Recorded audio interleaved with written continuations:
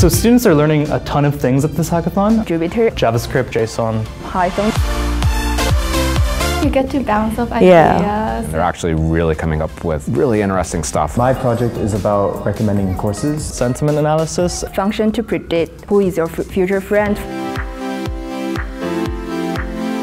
So learning analytics is really about telling a story to your audience, to be able to get a question, get your data, bring it together, put it in a nice visualization, a dashboard that your audience can understand, to try to get to the point.